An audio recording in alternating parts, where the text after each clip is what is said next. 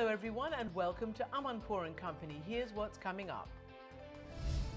The people of Israel trust President Trump to make the right decisions that are in the best interest of Israel's security and prosperity. I speak with President Trump's right-hand man and son-in-law Jared Kushner about the landmark Israel-UAE peace deal and election politics. And we get details of the plan with Anwar Gargash, the United Arab Emirates Minister for Foreign Affairs. Plus, what in the world? American foreign policy in the time of Trump and beyond. Middle East scholar Vali Nasr and former Dutch MEP Marietje Schaake join me. And finally,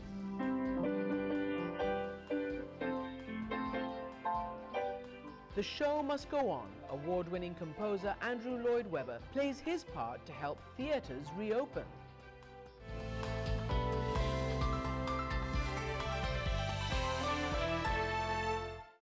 Amanpour and Company is made possible by the Anderson Family Fund, Sue and Edgar Wackenheim III, the Cheryl and Philip Milstein family, Candace King Weir, the Strauss Family Foundation, Bernard and Denise Schwartz, Charles Rosenblum, Jeffrey Katz and Beth Rogers. Additional support provided by these funders and by contributions to your PBS station from viewers like you. Thank you. Welcome to the program, everyone. I'm Christiane Amanpour in London.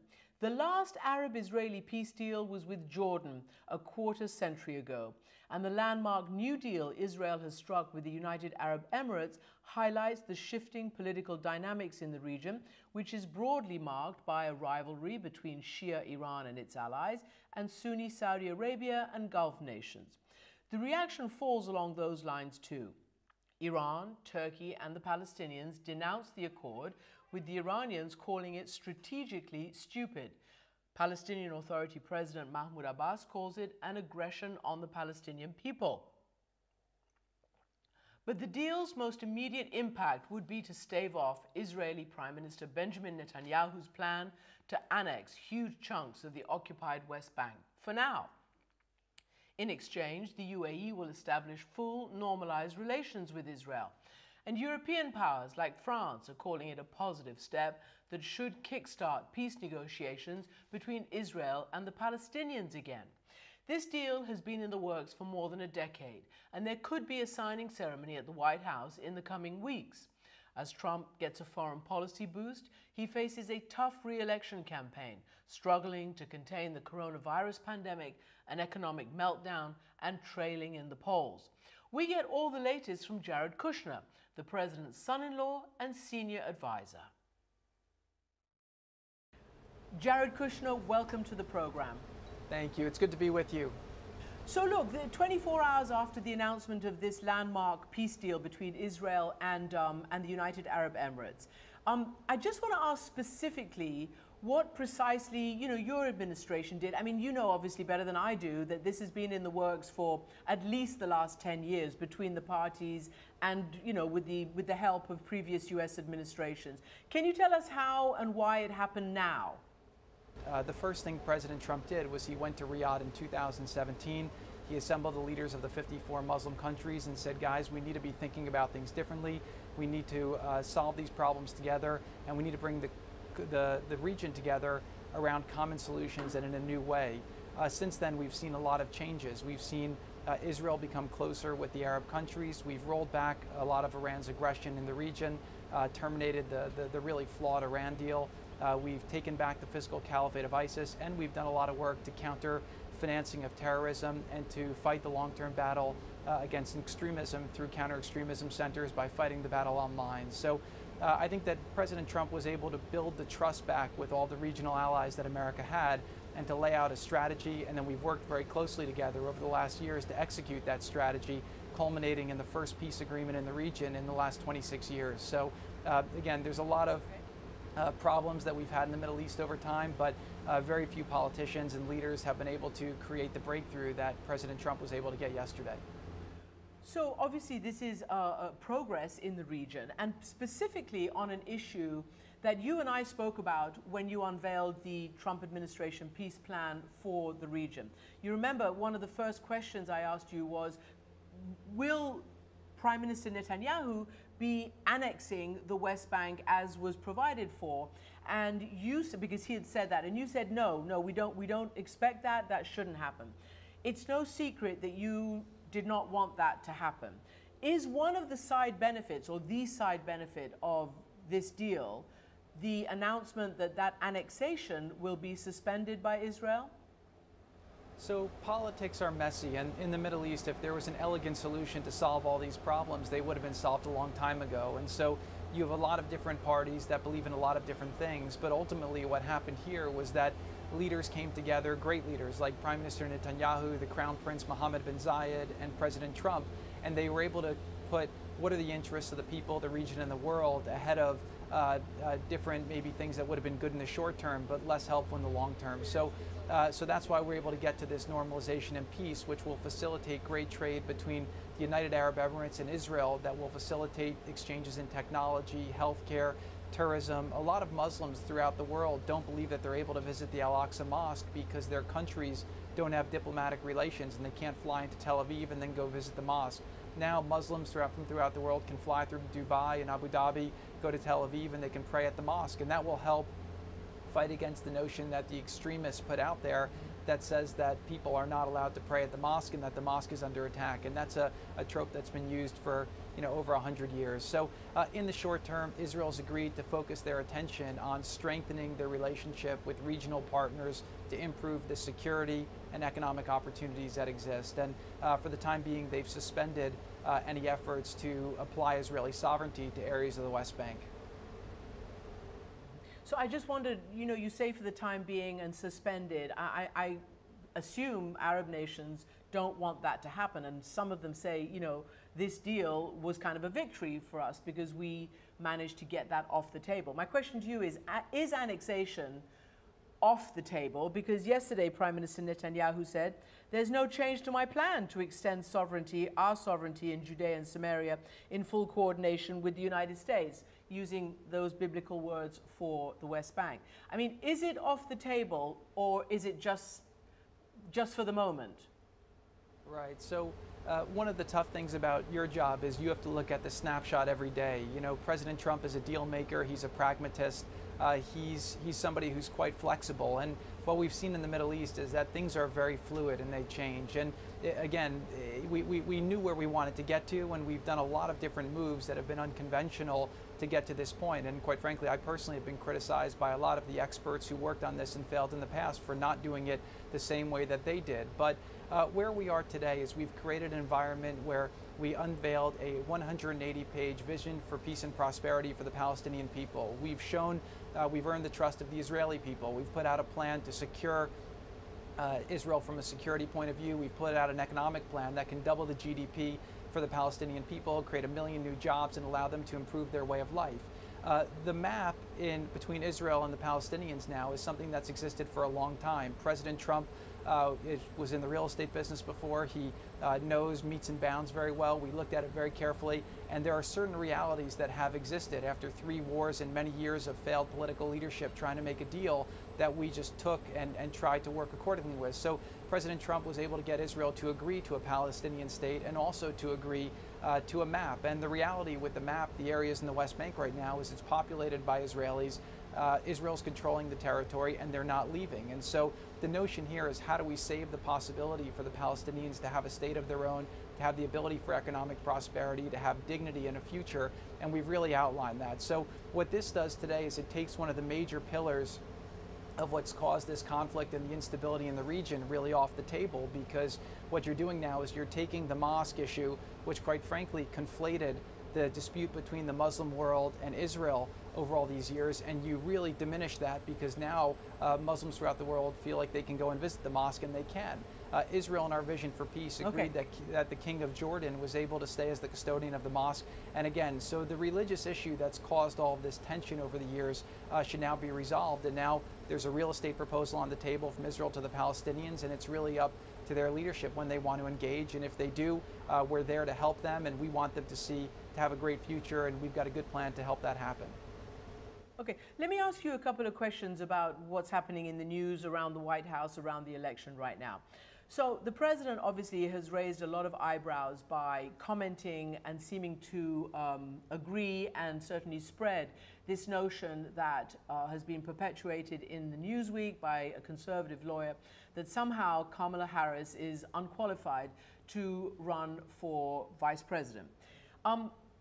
Why would your father-in-law, your candidate, the president, actually do this? What is the point of spreading that kind of disinformation that's contrary to the United States Constitution? Look, right now you're the one spreading that disinformation. The president was at a coronavirus briefing. He was asked by a reporter about a report in Newsweek, and his words were, "I don't know anything about that." And since then, the media has been going wild, basically saying that he was pushing a theory. I'll take him at his word that he said he doesn't know anything about that, and that's what he said. But again, I'm here today to talk about the historic peace agreement that President Trump just accomplished in the Middle East, and I'm not sure why that's a topic and I'll ask you another question. That's relevant. I'll ask you another question about that, but we agreed to talk about a couple of issues in the news. Look, you know, he did it before with Barack Obama until finally in 2016 he agreed that Barack Obama was born in the United States. Why would he do it again? It didn't work then. Why would it work now? And I want to ask you this also. You know, Kamala Harris is African American, she's Indian American, and she's a woman. So you've got racist overtones, you've got misogynistic overtones. Why would the president want to be associated with somebody who wrote that? So, Christian, again, I have so much respect for you, so I'll answer this in the most polite way possible, which again is that the president was asked a question, he said he didn't know anything about it, and now that you're insinuating that this is something to do with race. Look, if you look at the president's track record over the last 3 years, before the pandemic, we had the lowest black unemployment in the history of our country. The president passed opportunity zones to bring much needed access to capital to lower income communities. He passed a historic criminal justice reform, which, by the way, again, when I was working on that issue, because again, there was a lot of sentencing disparities that had a disproportionate impact on the black community here in America, I reached out to Senator Harris's office for a meeting to see if she could become part of that solution, and she never returned the phone call. And I worked with Senator Booker and Senator Durbin across the aisle. We got 87 votes in the Senate, and President Trump was able to deliver on something that rolled back very racist laws. And so, again, President Trump's actions have been very consistent with trying to fight for all forgotten Americans. He's done a great job in that. He has an unimpeachable track record in terms of delivering success, but for whatever reason, the media likes to chase down rabbit holes and try to create controversies when one shouldn't exist. Jared, you know that we're not actually doing that. We're just trying to get an answer, because this went on for years over President Obama, and it just seems completely outside the moment, given what's happening in your country right now. And it violates the notion that was perpetuated by that op-ed, violates the US Constitution and goes directly against the 14th Amendment. Look, let me put it this way. Sometimes I like to use this platform as like a place for a peace offering or a mea culpa. You know, you're also a campaign advisor to the president. Would you apologize on behalf of your candidate for that, for him spreading that information? Yeah, look, the president's about to do a press conference any minute. I'll let the CNN reporters ask him about that. Again, we've spent now just as much time on this as we had on the president's historic peace deal. Again, the first peace deal in the Middle East in the last 26 years. And again, that's a great accomplishment. And again, I'll go back to the fact that the media often gets distracted and confused by the president, right? They said that if President Trump was elected, there'd be wars all over the world. He would alienate our allies, and that the world would go, yes. President Trump's been ending the war in Afghanistan. He's cleaned up ISIS in the Middle East. He's cleaned up this, and now he has the first peace deal in 26 years. And he's rebuilt the alliances that the previous administration had alienated. And so, again, let's just focus on what actually impacts the people. I think that this deal will make the Middle East safer. I think for the American people, it gives us less necessity to have troops in the region. Under President Trump's leadership, we become energy independent as a country, which is critical, so we no longer rely on the Middle East for energy. And most importantly, the real risk from this conflict that impacts every country is radicalizing youth. And if you look at all the different jihadists, they use the notion of the Palestinian conflict, and they use the notion of the Al-Aqsa Mosque being under attack as an excuse to try to radicalize youth throughout the world. So look, President Trump today accomplished great peace in one of the toughest regions against all odds. Nobody thought that he could do it. Nobody thought that I could do it. And I do believe that President Trump has shown that he can do this internationally, and he's also going to try to bring people together here at home and bring peace through results. through shared prosperity and through doing a great job as president, which is what he's done. Jared Kushner, you know, many would agree with you that this president has not started any new wars, and that is to the pleasure, obviously, of many, many people. So I want to ask you this. Do you believe, because yesterday when he announced this deal, he said it's big and big things are happening. He didn't elaborate. We've heard from our Israeli sources, in fact on my show last night, that there could be other nations following. Do you think Oman will? Do you think Bahrain will? Will Saudi Arabia follow by normalizing relations with Israel? Sure. Well, I'm not a traditionally trained diplomat, but we were able to keep that deal very, very quiet up until the announcement, which for such big news amongst 3 countries and a lot of bodies was a big accomplishment. One of the reasons why we've been able to do this is because people trust working with the president, they trust working with me, and that's because, unfortunately for you in the business you're in, we don't show more cards than we need to. But I can assure you that the work that the president's done over the last 3.5 years has really set the table for this success and for a lot more to come. We've seen a lot of, you know, again, the move, sometimes people understood what he was doing, other people didn't. Tom Friedman wrote a phenomenal column today in the New York Times, and we don't always agree with Tom Friedman, saying that this basically was a diplomatic bomb explosion that went off in the Middle East that now makes everything possible. And I will tell you this, Christiane, because you've been covering this region for a lot of years and have tons of expertise, is that when I first started you know, working on the Middle East, one of the old hands, the experts, said to me that you don't make money betting on success in the Middle East. And the truth of the matter is that people in the region had grown very full of despair. It was very, you know, when I would go out and say that things could change, everyone called me naive, and they said that, you know, I was putting forward too optimistic a vision. Well, this shows people that change actually is possible. And for the people of the region who feel so hopeless and who feel like they've just had setback after setback after setback, this shows them that change is possible. There are great leaders in the region. At the end of the day, people do want to have security. They do want to have prosperity. They want their children to have better jobs than they have and more economic opportunity, and that should be very hopeful. And that one other thing I'll just note is that we did call this the Abraham Accords, because Abraham was the father of the 3 religions, and this agreement is bigger than just bringing 2 countries together. It's hopefully bridging the relationship between multiple faiths so that people can focus on the fact that we're all human beings, we all deserve to live a better life, and that's again another accomplishment that President Trump was able to do to bring people together. So we're fortunate to be speaking after you to the foreign minister of the UAE. So we'll ask him also about how it impacts on the peace proposal or the peace possibility between Israel and the Palestinians. But before I go, I just want to, before you go, I just want to ask you a question about mail-in balloting.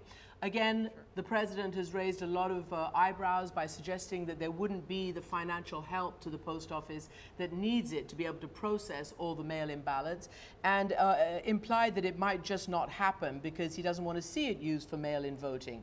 So President Obama, former president, has just weighed in on a podcast with one of his former advisors, David Plouffe, saying Trump is actively trying to kneecap the Postal Service. He says what we've seen in a way that is unique in modern political history is a president who's explicit in trying to discourage people from voting.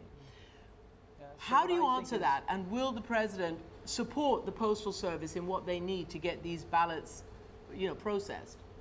First of all, 100%. He's doing everything he can to make sure that they have the resources they need. But, you know, you could argue it just the other way, Christiane, which is this is an unprecedented attempt by people to use an unproven method that, quite frankly, they don't have the time or the infrastructure to set up correctly. What you're basically saying is, no, we're relying on the postal system and the federal government to run an unprecedented mass operation in a very efficient way, where there's, you know, a lot of examples of that's rife with abuse and fraud. I think what you're seeing on both sides is a lot of posturing.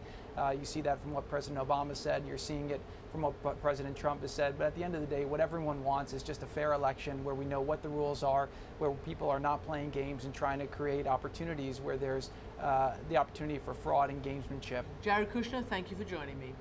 Thank you very much. Have a great day.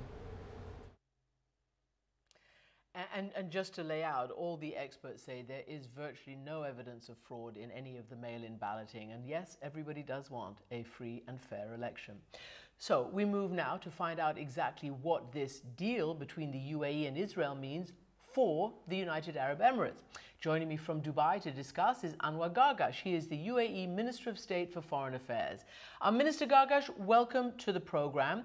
Can I just ask you, just to sum up for us, how and what this means to you and to the Persian Gulf region there? What material change will happen in the wake of this formalizing of your relationship with Israel? Good evening, Christiane. I think this is a very historical breakthrough, and I would sum it up that three things have been achieved.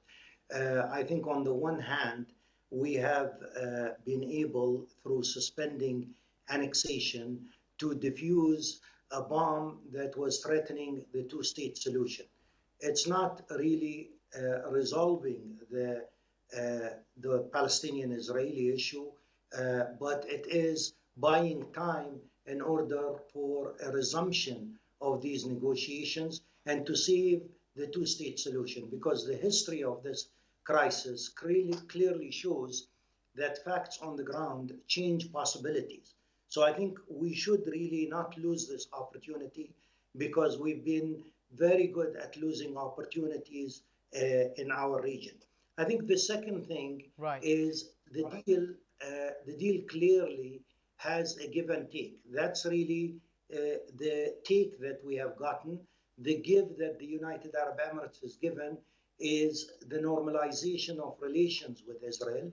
And here, I would say that this is a process that has started. Started with inviting Israel to Expo, Israel having a delegation in IRENA, which is the Renewable Energy Organization. So for us, this was really a matter of time. But we thought that if we can actually get this suspension of annexation, then this will be a win-win situation. I think the third and last thing here is that this is truly a strategic shift. It's a strategic shift of hope. Clearly, 70 years of not communicating with Israel has led us nowhere. And I think we need to shift to a new method of doing things. And that method simply is, we can disagree with you on political issues, but we can work together in non-political issues. And I think this is the sort of model that we've been calling for. There has been soul searching and reviewing of this, but that is really the crux of the deal, Christiane. So let me take a few of those issues, because they're all really important. The idea of staving off annexation. I mean, you've probably read Haaretz. You know, they basically have said that Bibi Netanyahu never had a plan really to annex. He never presented a plan to Parliament. There was never anything formal. That they surmised that it was, you know, sort of a bit of leverage that he had, and now he's got this diplomatic recognition from you. And to that point, he has said that it is still on the table. I read it out to Jared Kushner, as you could see, and Jared Kushner admitted that this is, for the moment, for now, this annexation has been staved off. What leverage do you have, and do you believe that this is staved off forever? Again, Christiane, nothing is forever. But what is clear to me is a clear differentiation between the politics of a country and the commitments of a country. And for me, I differentiate between these because you have here clear commitments. I mean, the United States is involved. The process also of normalization is a process. It's not going to happen tomorrow or the day after. And at the same time, Israel really has a chance now to really create confidence with a major Arab economy, a country that doesn't really have borders with Israel. So I would differentiate really between the murky politics of all Middle Eastern countries and the rhetoric that we hear, but the commitments of states. I will tell you that we, in our contacts with many Arab capitals, many European capitals, the issue of annexation has actually been like a time bomb that everybody's been worried about. So we've taken that annexation issue off the table. We've bought time. I'm not going to say that this is in perpetuity, but it really does give us time, because otherwise the two-state solution would be dead. Okay, so this is what I want to ask you about. You've bought time for what? Because you're right, the two-state solution looks like it is dead. And you've also said something that others agree with, that staying away from engaging with Israel, the Arab nations, has brought you not much. But the question is, what will you do now that you are at the table? Because the Palestinian leadership has called this a betrayal, and as you know perfectly well, the Arab League position was no separate deals unless there is a deal between Israel and the Palestinians. So the Palestinians say they had no idea, they were blindsided, they didn't know about this deal. So you didn't tell them. Now what can you do to use your leverage at the table to re-engage and create a process that may revive the idea of a two-state solution? Well, Christiane, here I have to emphasize that, as Jared Kushner said, we told nobody. All our contacts with our Arab friends, brothers, and strategic partners were really after the announcement of the deal, in order for us to make sure that there is no leak. So this is something that we decided was essential for the deal. Right now, of course, the whole idea is that we are urging the Palestinian leadership to take this advantage. I mean, the United Arab Emirates is not the one that will actually conduct the negotiations, but we've been urging the Palestinians to stay engaged. Difficult and despairing times are here, they are all around us, but this has been the state of the Middle East all these years. And for us, we've been consistent with our message. And I think it is important here that we have been a traditional and historical supporter of the Palestinians. And I think we saw an opportunity here where we leveraged the issue of normalization and Israel's wanting to normalize with one of the largest Arab economies, and said, well, we're going to do that, but what we need in return is this suspension. And we understand, as I said, that this suspension will buy us space, will buy us time.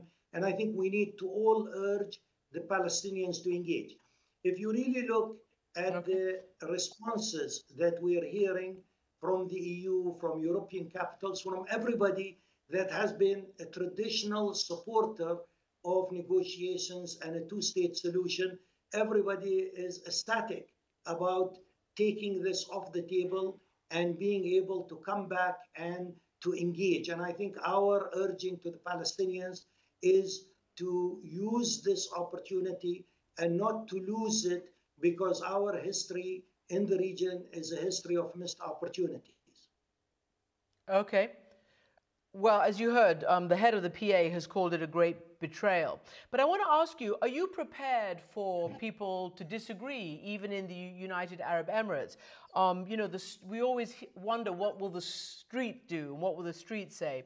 So the Arab Spring activist Ayad el-Baghdadi has tweeted that the government, your government, linked Twitter feeds are calling for a crackdown on dissent within the UAE over this deal. What do you make of this? It says UAE government-linked verified account calling upon UAE security authorities to monitor the tweets of UAE residents who disagree with the UAE-Israel normalization plan and expel them from the country.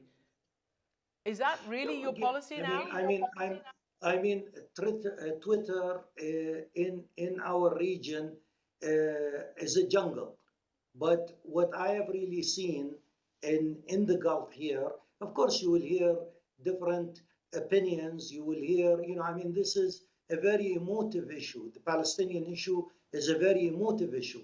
But I think with a lot of the younger generation, we hear all the time, we have tried what our fathers and grandfathers have done, and we've gotten nowhere. We do need to try differently. We need to look at things differently. Of course, there are many activists who will have this view or that view. And I think this is a nature of Twitter. I mean, there is an argument on Twitter in our region, very violent arguments every day about everything. But I think overall in the Gulf, I am really seeing a new sense of a new reality that we really need to do things differently. And that's the strategic shift and the rays of hope that I am seeing. So finally, Minister Gargash, would you then say that it looks like the shift that you're talking about is kind of away from the Palestinians and more towards solidifying and building up an alliance against Iran? This whole situation that we've been talking about, and certainly the Trump administration with its maximum pressure has wanted to, put forth. Well, again, it's not, the whole announcement is not about Iran. It's really about our Arab priorities, and mainly vis-a-vis our relations with Israel, and about suspending annexation. It's not about Iran. Iran is tangential in this, but it's not really in the Arab sphere today. There is heavy polarization of Iran and Turkey trying to expand their influence within the Arab zone. It's not only about Iran. But what we're really seeing today is not about Iran. It is mainly about trying to find other ways through strategic shift. First of all, by taking away the annexation issue off the table, looking at this issue and encouraging the Palestinians to re-engage. As we do that, we think we will have more leverage on the Israelis if we have channels of communication, if we have more normalization, and we can have with the Israelis disagreements that are political about how they do things with regards to the Palestinian issue, with regards to their relationship with the Arab world, but at the same time, look with a fresh eye on other issues, because we've tried the old methods and they haven't worked. Right. So very quickly and very finally, do you expect Oman, Bahrain, Saudi Arabia to follow you and do the same thing? Well, again, these are sovereign decisions, but I'm very encouraged by statements coming out of Oman, statements coming out of Bahrain. I'm very encouraged about the Saudi press, about statements coming out from the Egyptian president. I think that this is a polarized region. There's never the right moment. And we need to understand that decisions like these need to come without much attention of waiting for the right moment, because clearly we need to do what we have to do. And I think we've been successful in suspending annexation. All right, and we'll follow up with you in the days and weeks that come. Anwar Gargash, Minister of State for Foreign Affairs, thank you so much for joining us. Thank you. Thank you. Now, global approval of the U.S. foreign policy, of course, has taken a hit during the Trump presidency, illustrated starkly in this Gallup poll, which paints the picture from 2012 onwards. But could the deal between Israel and the UAE mark a shift? For more on what we could expect, I'm joined by Middle East scholar Vali Nasr, professor at the Johns Hopkins School of International Studies, and former member of the European Parliament, Marietje Schaake. Welcome both of you to the program.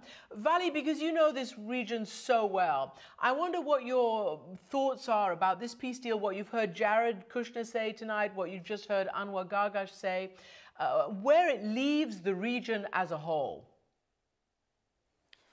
Well, the region as a whole will not see much change, because the Israeli-UAE, Israeli-Saudi relationship has been there for some time. It has been an open secret that there are intelligence, military, and diplomatic ties between them. Now it's been formalized, and largely this has been formalized because, not because of the region, but because it benefits all the parties at this moment in time. President Trump desperately needs a foreign policy victory. North Korea hasn't panned out. With China, things are going sideways. He has not been able to get Iran to the negotiating table. This way, he can basically claim a victory, and it's a victory that will be popular with evangelical voters in the United States, and he needs that. Prime Minister Netanyahu is a big winner. He's facing corruption charges. He really could not go forward with annexation. And for him, this is a wonderful victory. He can tell Israelis that there is no trade-off between being aggressive on the Palestinian issue and normalizing relations with Israel. And he's now historically important in having established diplomatic ties with a third Arab country. And for UAE, I think there is a worry more about Washington than is about Iran. We know that UAE and Saudi Arabia got very close to the Trump administration, that they are worried about a democratic backlash when a new administration comes in, or if the Congress becomes even more democratic. The progressive wing of the Democratic Party is very critical of the war in Yemen. And a good news of peace building with Israel in the Middle East will help cushion some of the blow that they might expect after the election. And I think all of them sort of saw this moment as necessary to come forward and try to take maximum advantage of this deal. But on the ground, it doesn't change anything between UAE and Iran. It doesn't change the lay of the land in Syria. It doesn't change Libya.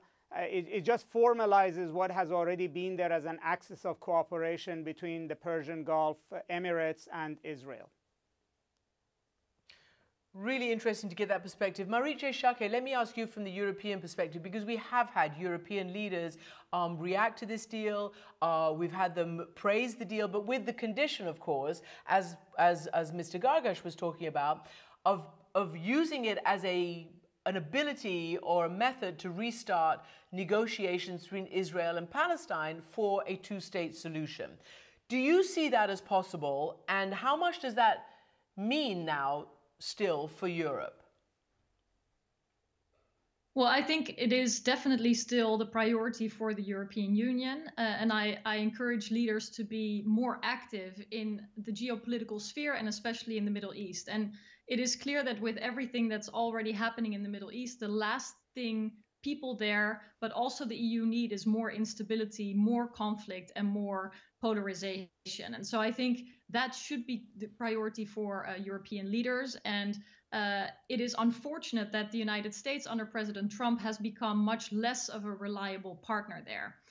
We've seen the surprise withdrawal of troops from Syria, but also the walking away from the Iran nuclear deal, which, even if it was sold in the United States as a big success or a necessary step, was really perceived as a big disappointment and a slap in the face for Europeans who were deeply invested in that, and where we still see the instability and the tensions that have come from the US not adhering the deal. And that, for a president that promises and actually prides himself in being a deal maker, shows that there's a lot of deal breaking going on as well. Well, so let me ask you, Marietje, before I go back to Vali, on the Iran nuclear deal, because that was one of the hallmark things that President Trump said he was going to get out of when he came into office, and he did. What impact is it having on Europe?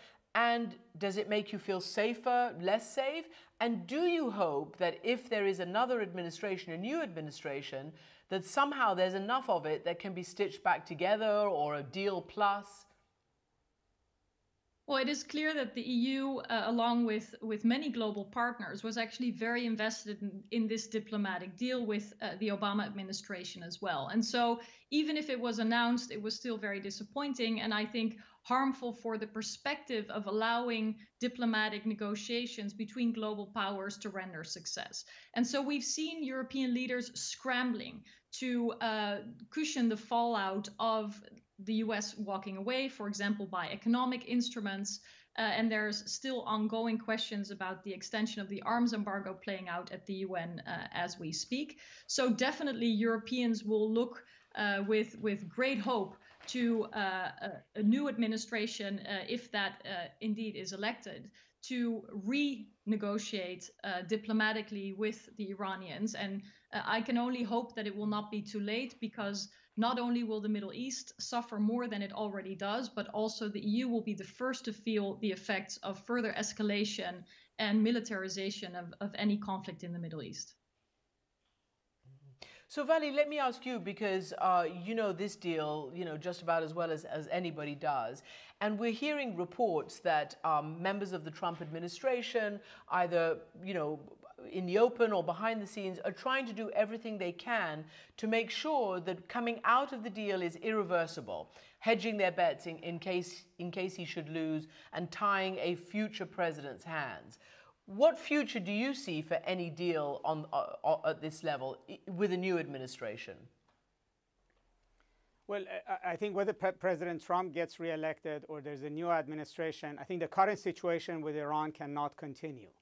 The United States has shown that it can exert enormous amount of pressure on a country as well as on its allies, but it cannot force a change in the policy of that country. And I think the problem with President Trump has been that he has said that he wants a new deal with Iran, but in reality, he has behaved like he wants regime change. And that has destroyed any trust in what U.S. intentions might be. So I think a new administration would have to basically try to reconstitute trust in American policy, not Iranian trust in American policy, but also European, Chinese, and Russian trust in American policy. And I think one of the problems is that we don't know how much damage will be done between now and January. I mean, as we're talking today, the United States is launching its resolution at the United Nations to try to force an extension of arms embargo on Iran over European, Chinese, and Russian objections, and essentially running roughshod over the Security Council rules, over multilateral policies. So in a way, the U.S. objective now is very simple, which is that the current deal has to break apart. It hasn't over the past 4 years, to force Iran to sign a new deal, but it actually doesn't have a pathway of how it gets there. So I think the Biden administration, as it said, will try to go back to the deal at least as a ground level baseline from which they can then think about how do you get Iran back into negotiations about other things, and how do you get the Europeans, Chinese, and the Russians to support an American policy? I want to start I want to ask you both to cast your minds back to 4 years ago, convention season 4 years ago, 2016. And in Cleveland at the Republican convention, that's when President Trump, just as he was getting there, basically poured cold water all over the idea of NATO. Remember calling it obsolete and then going off on NATO. I don't know how much NATO and the allies took him seriously or what they thought might happen if he did become president. But let us just play a little mashup of what he said back then. Number one, NATO is obsolete. And number two, the people aren't paying their way. It's obsolete, and we pay too much money. NATO, we're going to have the people that aren't paying, they're going to start paying. It's obsolete. We're getting ripped in NATO. They don't pay their bills. They are delinquent. NATO is obsolete and has to be rejiggered. Well, we get the point, guys. So, Marietje, when you all heard that 4 years ago, and now 4 years later, how is that working out for the alliance? Well, I think, as Vali said about the relationship with so many global partners, it is clear that trust and a sense of predictability, and especially in NATO, a sense of alliance, has really moved very, very far apart since that speech 4 years ago. I think it may not be something that politicians will say out loud, but as a former politician, I still speak to a lot of my colleagues. There is a permanent sense of damage control, of trying to avoid disaster, and of trying to really avoid any kind of fallout and keep together what can be done. So really tiptoeing around this president. And I think that in and of itself is very damaging for an alliance like NATO. Now, having said that, I think the spending issue has improved since 4 years ago. And generally, it is important that we don't dismiss the significance of NATO as an alliance in partnership with the European Union as it strengthens its defense and security capabilities, because clearly the threats that the alliance is facing, tensions with Russia, violations of international law, the annexation of Crimea, wars that are really threatening, or escalations of tensions that we're facing, it is very important that we don't dismiss the alliance too easily, as we just heard that speech of 4 years ago, in which the president has. And even more recently, I think there was concern about the US not taking the alliance seriously enough and potentially even stepping away from it. So the urgency could not be greater, and I really hope that we will not see further escalations there either. So Vali, when it comes to Joe Biden and whether he might win the next election, we've got a lot of commentary about what might happen. Dan Dresner, professor of international politics at Tufts, says there's a chance of a V-shaped recovery, i.e. in foreign policy in the alliance if Biden wins, similar to the way Obama helped change America's image after he came in after George W. Bush in the Iraq War. But then another international observer, James Traub, has just written in Foreign Policy, the great question that Biden will face: how must America adapt to a world that looks very different from the one you left in 2016? America is wounded today in a way that it was not then, in a way that it has not been since before Joe Biden was born. Vali, what could happen then if there was another administration to try to right some of the imbalance that Marietje has just been talking about in terms of America and its allies and the trust that you've just all been talking about? Well, I think the idea that we'll have a V-shaped recovery back to where we were is perhaps optimistic, although one never knows. But I think there are a number of things here that are at play. One is that the financial burden of the pandemic will make it very difficult for the United States to resume the same degree of leadership in the world as before. We will be internally focused. The virus may not be even gone before 2021 or sometime in 2022. And therefore, the idea that this is only a matter of change of president is perhaps optimistic.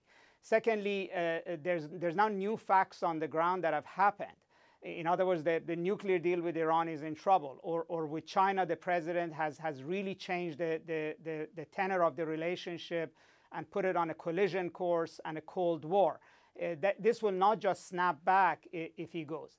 And I think thirdly, if you're sitting outside the United States, whether you're in Europe or you're in China or you're in the Middle East, what you see is that this president still has about 30% at least popularity among the American electorate. He has spent 4 years educating Americans that Europe is the enemy, Russia is the friend, and that Americans have once elected somebody like Trump. They may do it again. Maybe in 4 years' time, there'll be another one. And I think it's not just trust in the American leadership, it's trust in the American people. And I think countries are going to try to protect themselves from a repeat of a populist, disruptive American president again coming to power. And Biden has to deal with all of these things. He cannot basically just pretend this hasn't happened. So just very quickly then to Marietje, obviously Trump is trailing in the polls, but he could win. What does Europe or the world expect from 4 more years of Trump? What might that look like in terms of foreign policy? Well, I think the world is clearly holding its breath, and certainly I know many European people are. When you walk outside here in the park, that's definitely what you hear, but also politicians. I think the biggest concern is what it will mean for the ability of democratic countries to work together. We just heard Jared Kushner repeating attacks on the press again. There's deep concerns about the elections and the democratic rights of American people being respected in November, and that clearly hurts and undermines the ability of the United States to play a leading role in defending democracy and defending human rights right at a moment where they're already under pressure and under attack. So I think that is the thing to watch out for most, and I can only hope that the EU steps up where the US steps back. All right. Marietje, Schaake, Vali, Nasr, thank you so much indeed. And finally tonight, something different. Wishing you were somehow here again, wishing you were somehow near. Now, after 34 years on London's West End, The Phantom of the Opera is now just a memory. The end of that hugely popular musical is a major example of the damage COVID has done to theatre. It is composer Andrew Lloyd Webber has been the UK government's point person throughout the pandemic, and he is now taking part in a COVID-19 vaccine trial and paraphrased a line from another musical, Oliver, to tweet, "I'll do anything to get theatres large and small open again and actors and musicians back to work." For months, he has been streaming some of his classics free on YouTube. We talked about it when we spoke at the height of lockdown. Andrew Lloyd Webber, welcome to the program. I want to start by asking you how you're doing with your sort of online performances now. You've started the shows must go on, and it's not just for entertainment, although it is. What's the bigger purpose as you decided to put Phantom and the others, you know, streaming?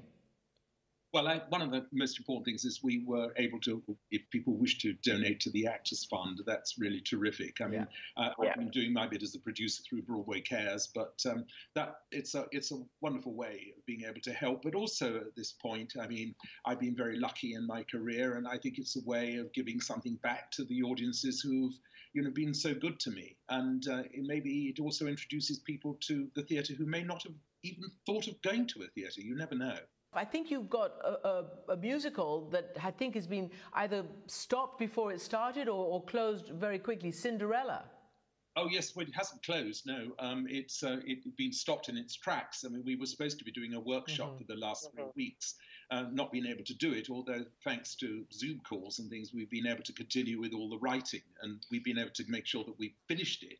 Of course, quite when we're going to be able to put it on now is an open question, because the big question all of us are asking is, when is it going to be possible to go back to the theatre again? When are the theatres going to be open? And then, of course, even when the theatres are open, our audience is going to feel safe to go. I think we've got a moment now, I think, particularly on Broadway, where I think it's very, very important that everybody pulls together. I don't mean just you know, the writers and the actors and everything, but I think everybody, backstage, stagehands, you know, and indeed the theatre owners have got to pull together to make it, you know, possible for the public to go. I don't think there's going to be the money around to spend on theatre tickets in the way perhaps there has been. And I feel very strongly that we've got to try and make theatre as accessible and as safe as possible for people to go to. Just talk to me a little bit about the everyday actors, many of the people who work in theatre, even if they're not on stage. I mean, just to make it happen, what they must be going through right now in terms of loss of revenue, loss of job and uncertainty. What are you hearing? Well, it's a practice, not so much hearing, it's seeing. It's just very, very difficult for absolutely everybody. You know, I as a theatre owner in London, you know, what do we do? It's very difficult for all of us. I mean, I've chosen in Britain to support the Musicians Benevolent Fund because our musicians here are freelance in a way perhaps that they aren't to the same extent in America, and it's a very big issue for the musicians. But of course, the big issue that you have, which of course we don't have here, is that we do have free healthcare. And my biggest concern for the actors and for everybody in New York and all over America, where our shows have been, is that it's the healthcare issue that I feel most concerned and worried about. I know that you have a foundation, you provide free music for many people who may not be able to, in scholarships and this. Just quickly before we end, tell us what you have found and what you think is the value added of music to people, whether when they can come to theatre or when they can't and when they're closed off in a moment of such deep anxiety. Well, I think as I found, I think we all know over the years, really, that music empowers. And that's why I'm particularly keen and passionate about music in education, because one's seen in schools where perhaps they come from difficult areas or backgrounds where they have social problems. Music has been the common denominator force for the good. And the thing about music is that, you know, it transcends all languages. I can give you an example of one school where I thought it was 46 different languages, but in fact it was 60 different languages that were spoken there. And music is the common denominator. And I feel passionately that music should be the right of every child everywhere. And I think that this moment, music is a great leveller. Well, we've seen so much fantastic music online during this, and I just wondered whether you would be so good as to play us out as we say goodbye. I will do. What I'll do is play a little bit of Think of Me, because on Sunday, I've been doing these challenges. Think of Me ends with a cadenza, you know, where the singer takes off and sings something which is really very difficult. I've asked people this coming Sunday to make up their own cadenza. And I tell you what, if we get some really good ones, we'll put them into Phantom of the Opera when we reopen in London and Broadway. Okay. So I'll do a little bit of Think of Me. Here we go.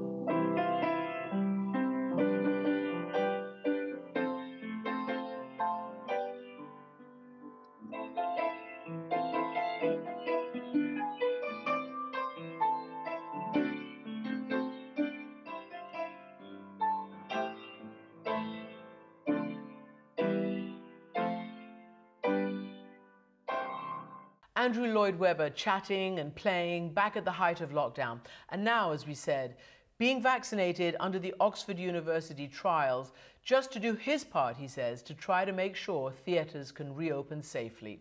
And that is it now for our programme. Remember that you can always follow me and the show on Twitter. Thank you for watching Amanpour and Company on PBS, and join us again next time.